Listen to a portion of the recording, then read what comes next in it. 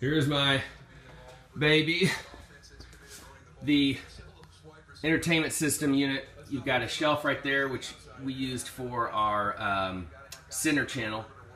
This middle shelf is adjustable. You've got a third component area on the side for stacking DVDs or whatever you want to stack in there. There is no shelving for in there. There used to be once upon a time.